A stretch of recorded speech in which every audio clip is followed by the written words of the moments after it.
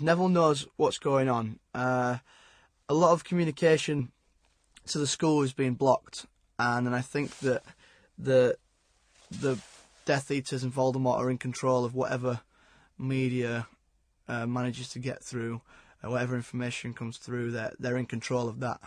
And I think that the students are hearing exactly what the Death Eaters want to tell them.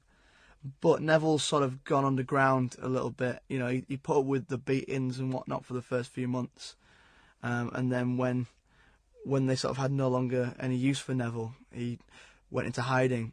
And I think at this point he's been receiving information from Aberforth in the Hog's Head through the tunnel, information from the outside world really about what's really going on out there, and which is why Neville's so ready to fight and to put up this resistance, because he knows that it's not what they're making out.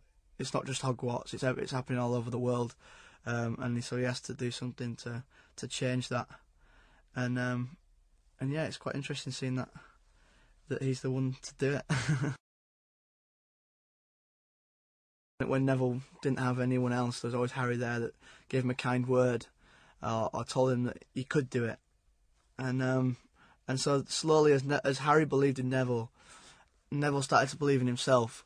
And there was always this immense courage that Neville had. He had such a strong heart and will, but it was often covered up because of this lack of confidence. And then when he started to believe in himself, all this courage that was just bubbling under the surface starts to come out.